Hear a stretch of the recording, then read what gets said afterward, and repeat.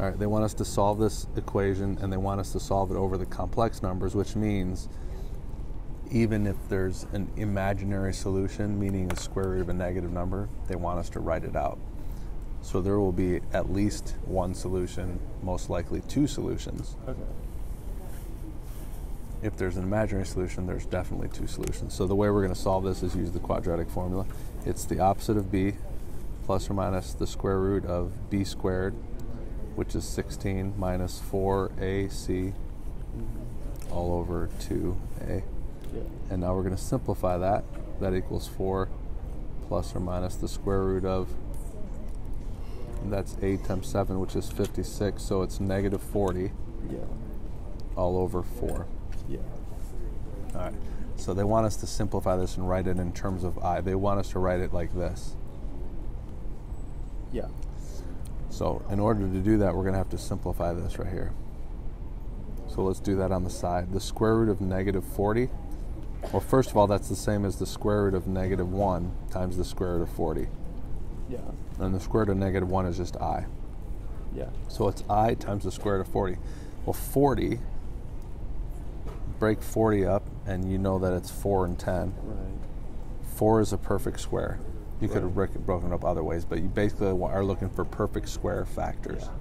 So since 4 is a perfect square, that's really 2, I'm going to write that in front of the I, 2I root 10. Or actually, let's write it like this, because we're going to write it in that form. It's really 2 root 10 I. Just make sure that you've got a little space right here, Okay. so that you don't think the I is underneath the radical, because that would be a big old mess if it was. Okay. Make sense? Yeah. So now let's rewrite this. So that's 4 plus or minus 2 root 10 times I all over 4. Well, notice how I'm writing it like that. Mm-hmm. Let's distribute that 4 into both of those terms. It just makes it look the way that they want us to have it. So that equals 4 over 4. What's 4 over 4? 1. 1 plus or minus, what's 2 divided by 4? 2. It's Or 1/2. It's 1/2. That's right. So it's 1 plus root 10. The root stays on top.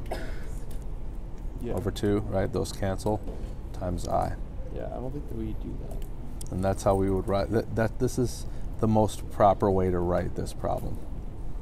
Your teacher might be okay with you just writing it like this, 4 plus or minus. They might even be okay with you writing root 40I over 4. They might be okay with that. But it's technically, you're going to want to write it like this eventually. You're going to want to write it in what's called standard complex form. Okay. A plus or minus BI. Oh, I forgot the minus. Because remember, there's two solutions. Yeah. There's 1 plus root 10 over 2I, and there's 1 minus root 10 over 2I. Okay.